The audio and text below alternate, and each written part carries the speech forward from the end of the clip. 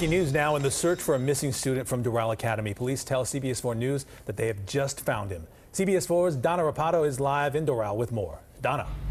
That's right. All of this happening within the last 2 or 3 minutes. We just found out that police have found Christopher Barreto safe and sound. Let's take a look at who they were looking for since yesterday afternoon. This 18-year-old young man who is a student here at Doral Academy. They have found him within the last few minutes in Hialeah Gardens at a Citgo gas station on Okeechobee Road. He is safe and sound. Let's show you some video from just a couple of hours ago as police searched all morning long. Doral police passed out flyers with his picture, some information, and then Miami-Dade police also joined in the search, searching by air with their chopper as well as by ground with their bloodhounds. Again, 18-year-old Christopher Barreto found safe and sound just moments ago in Hialeah Gardens, a Citgo gas station on Okeechobee Road. His parents had told police they were very concerned. They hadn't seen him since he disappeared from the school here yesterday at about 3 o'clock in the afternoon, and they did believe that he was in danger. But again, Christopher Barreto